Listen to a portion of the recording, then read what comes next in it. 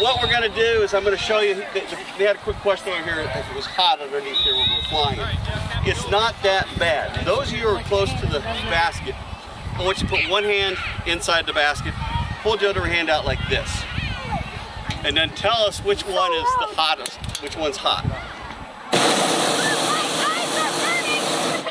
Which one's the hotter?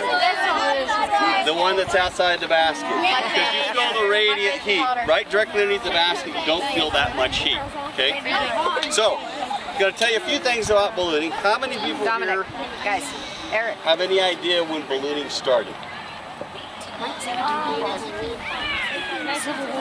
Nope. Hot air ballooning started over 100 years before the Wright brothers flew airplanes. Did you know that? Nope. The first hot air balloons took place in 1783 in France. Back then they didn't have propane gas. They didn't have burners. They didn't have fuel tanks. They didn't even have balloon material like we have today.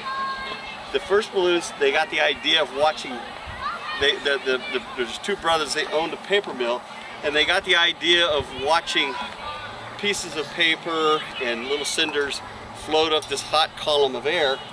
And they thought if we could contain that heat from that fire, we could fly.